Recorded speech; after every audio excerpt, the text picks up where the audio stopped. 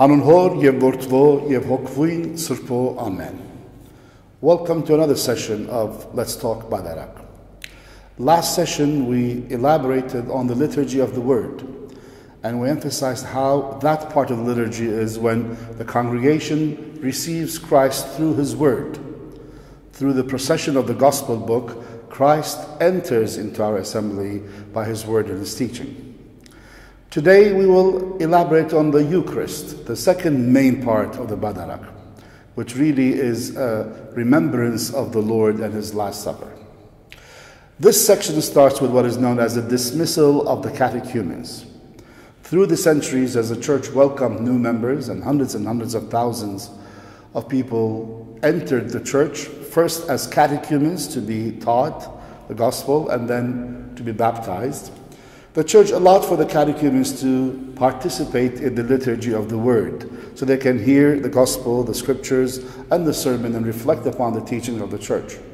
But at the end of the liturgy of the word, the church invited the catechumens to leave the assembly, since they were not yet baptized and they have not received Christ as their Lord and Savior. Then they were not ready to receive the communion. That's why the church asks them to leave the church at this point. The deacons proclaim, saying, "Mi vo kerachayitz," which basically is proclaiming that none of the catechumens, those who are preparing for baptism, and none of those who have sinned to the extent that they have been excommunicated from the church or have asked to do some penance, or those who are not sure about their faith, that none of these people stay in the assembly henceforth, rather leave to the outside of the church. You can hear the prayers from the outside, but cannot participate in the communion. The dismissal of the catechumens then sets the stage for the bringing of the bread and the wine to be used as the body and blood of the Lord of the Last Supper. So following the dismissal, the hymns and the prayers focus on the arrival of Christ through the chalice and through his body and blood.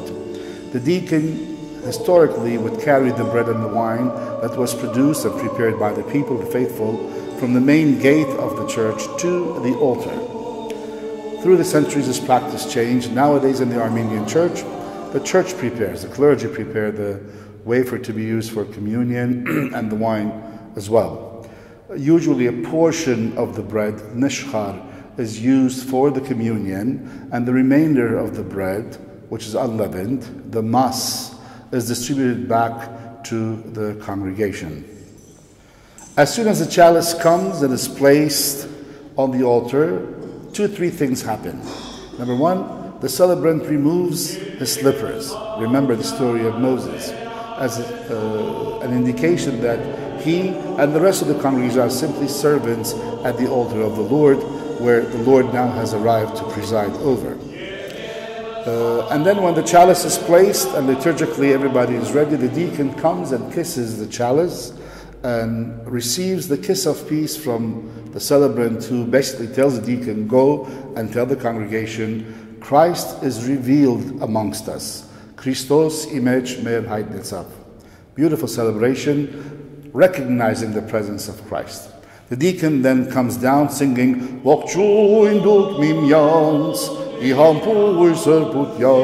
greet one another with a holy kiss, for Christ has been revealed amongst us. And as this kiss of peace comes down from the chalice, from the altar to the congregation, the choir joyfully reinforce the presence of Christ by singing, Christos image mer haidnetzav, which translates, Christ is now revealed amongst us. A beautiful song highlighting the participation of Christ as a presider of our liturgy. After the kiss of peace, the church sets the stage for the main part of the section, which is the anaphora prayer. Liturgically, anaphora prayer is the main prayer of remembrance. It's a long prayer that the celebrant reads, through which he remembers the various aspects of God's salvation plan, beginning from Adam and Eve, and of course focusing of the birth of Christ and his ministry, and finally slowing down at the Last Supper to the extent of uttering the words of the Last Supper when Christ says, "Take, eat, this is my body," or share this amongst you, this is my blood. The prayer is a long prayer which sometimes is continued silently by the celebrant. Meanwhile, the choir sings a hymn, the words of which correspond to the theme of that section of the private prayer. But the priest continues the anaphora, sometimes singing parts out loud to remind the congregation to where he is in that prayer. But anaphora is the main part of the Badarak. It is a prayer of remembrance. We don't hear the whole anaphora because it is intertwined with various hymns that were inserted later on to make the liturgy more engaging of the congregation. The Eucharistic prayer or anaphora ends with a unit that's known as a pre-communion unit. This unit basically is a practical preparation for the communion. It is in this unit, the pre-communion rite, that we sing the Lord's Prayer. There's a set of petitions first, then the Lord's Prayer, then there's a prayer to the Holy Spirit to come down upon the bread and the wine. And of course, there are practical things that happen. The priest actually dips the bread in the wine. So when we deliver communion to the congregation, in our tradition, we don't give the body and the blood separately. Rather, we dip the bread in the wine and we give a portion of the body dipped in the blood to the congregation.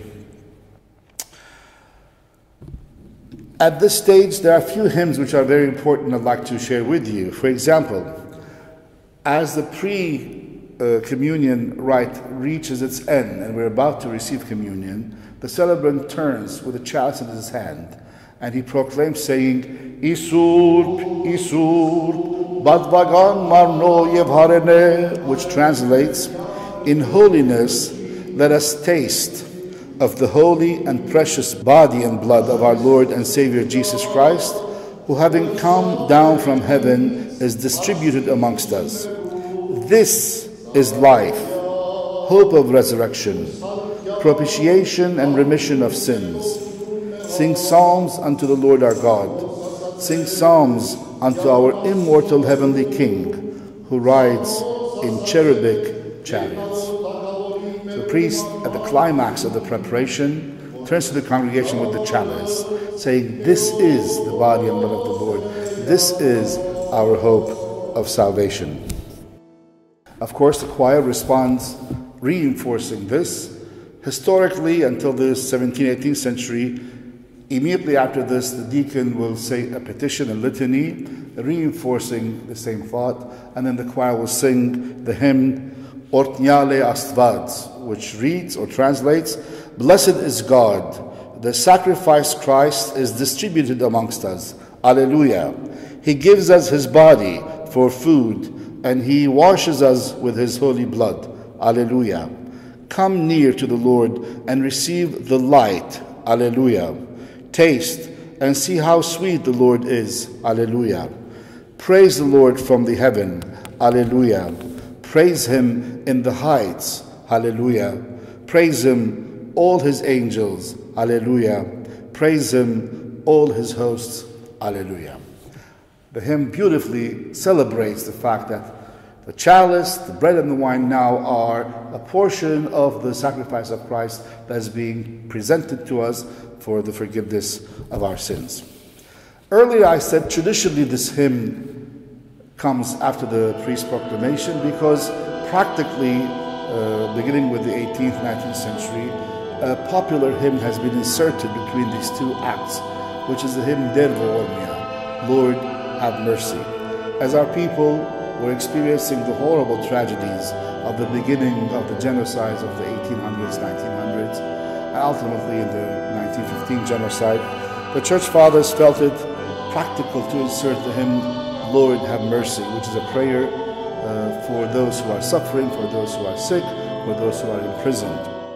At the end of Lord have mercy hymn, we go back to the hymn Ortnyale Asvaz that we explained, following which the deacon invites the faithful to come and receive the Holy Communion by saying, with fear and with faith come forward and receive communion in holiness. As the congregation receives communion and it's over, the celebrant blesses the congregation, turns back to wash the chalice and clean it, while the choir sings the hymn, Litzak Parut Yam Koder. We have been filled with your goodness, O Lord, having tasted your body and blood. Glory in the highest to you who have fed us, you who continually feed us. Send down upon us your spiritual blessing. Glory in the highest to you who have fed us. Reinforcing the fact that we have come to be fed by the body and blood of the Lord. The hymns I translated to you in this session, and many, many other prayers and petitions in this part of the liturgy, emphasize the fact that the objective of Badarak is to receive Christ. In the liturgy of the Word, we received Him through His Word, His teachings, His preachings. In the Eucharist, we receive Him as He commanded us, through His body and blood. Thank you very much, and God bless you.